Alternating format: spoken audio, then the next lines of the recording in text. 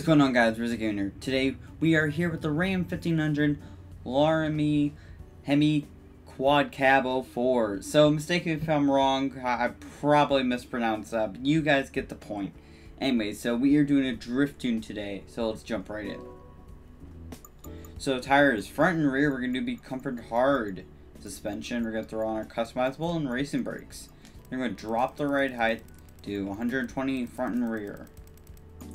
Spring brake, we're going to take that all the way to the left, front and rear. Dampeners compression, one in the back. Dampeners extension, one in the back. Anti-roll bars, one in the back. No camber and no toe angle. Alright, transmission. So we're going to throw a fully customizable. Then you can come down here and reset it. Go back up here and bring this to 205. Drivetrain, we're going to throw all our upgrades on. 60/60 front and rear for initial torque.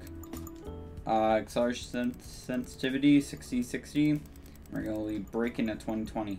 Front and rear torque split, it's going to take all to the left 1090. Power, so we're going to throw all our power upgrades on. And then I choose to throw on nitrous. Alright, we're gonna throw on all weight reduction. Then we're gonna take ballast position, take it all to the right to positive 50, then take your ballast weight, take it all the way right to 200.